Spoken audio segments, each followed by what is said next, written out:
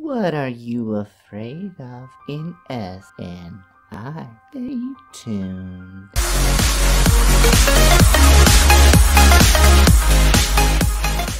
Welcome to Animated Christian. My name is Zeke Matthew, and on this channel we do original content. Before I get started, I recommend you watch the first 3 episodes if you have not. And for those who keep fast forwarding my videos, I recommend you stop, because you might miss something important. In the video card above will be a list of all the videos so far in this series. Now, let's spell this word out. In the second video, I gave you the letter S. That is the first letter in this word. The second letter is from the third video, I. That is the second letter in this word.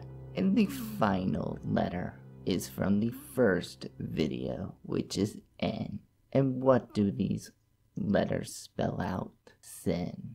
So, what are you afraid of in sin? But first, we must define what sin is. A definition of sin is a deliberate disobedience to the known will of God, or in this clip from the hallway.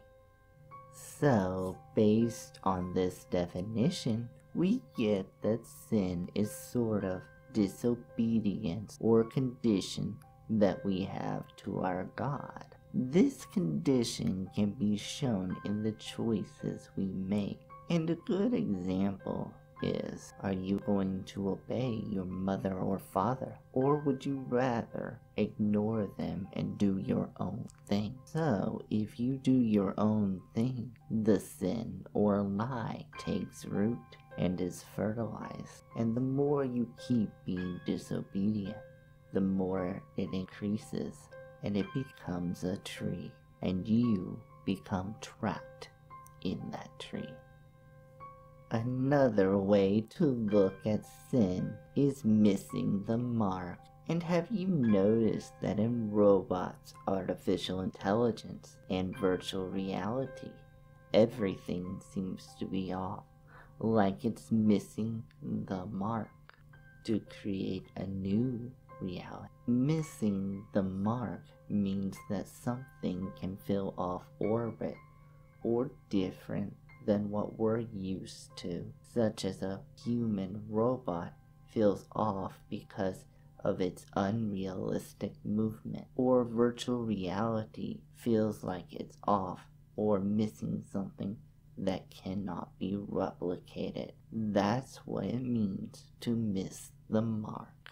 So, what can we do about sin if it's in our nature or instinct that makes us sin? There is someone who came to fill that missing piece.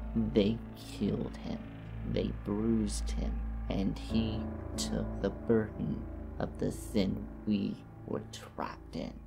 And he is the missing piece. His name is Jesus, and he took on all the world's sin, with every beat, every bruise, every cut, every emotion for each one of us, to give us hope of a new home and to bring us back to reality, so we no longer miss the mark.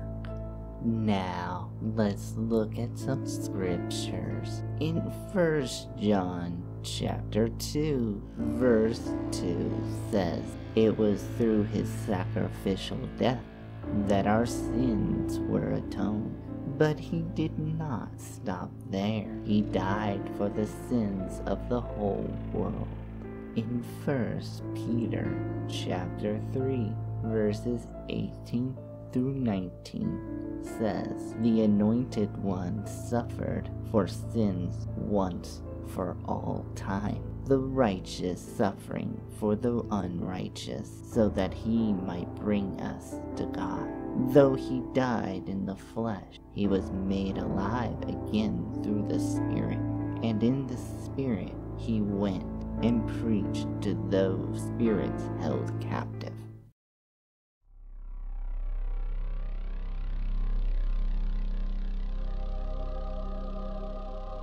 Who are you listening to?